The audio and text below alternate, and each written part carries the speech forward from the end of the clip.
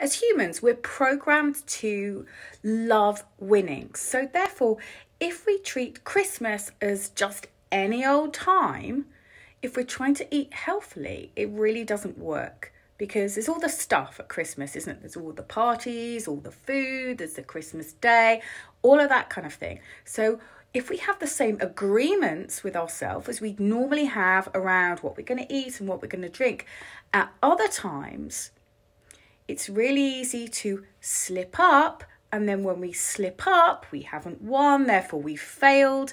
And then it means that people often go a bit weird around food because we're programmed to win and we don't want to lose. So if we feel that we're constantly losing and failing, it's then really easy to go, what the hell? And then anything goes. So here's how to fix it. Instead of thinking that Christmas is just any old time, you need to make a new agreement with yourself about what you're going to eat and what you're going to drink. So specifically, that might look like, okay, well, mince pies. How many mince pies is okay?